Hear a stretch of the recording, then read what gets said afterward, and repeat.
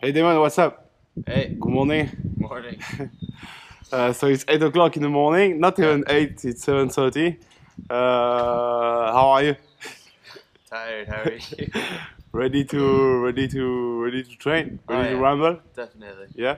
So what's the usual training day with Damon? How does it work? I mean, the normal training day is basically just wake up this early, get on the water, go to where we have to go to fly, and then we're just flying all day long.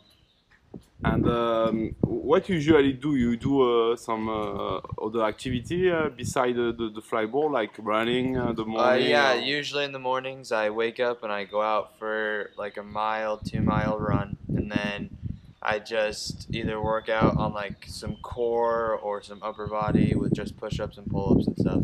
What about the North American Championship, Damon? How do you feel about this? I mean, this year it's going to be intense. There's people coming from all around the world just to compete. It's no longer just North America.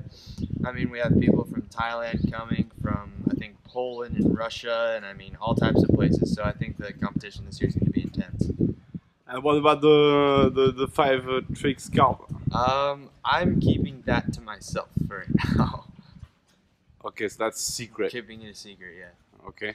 What's your favorite tricks in flyboard, Damon? I mean, favorite tricks is probably just combos and stuff like the double backflip or like the spin to backflip or the 720 to double, or I mean the triple backflip, like all different types of different tricks.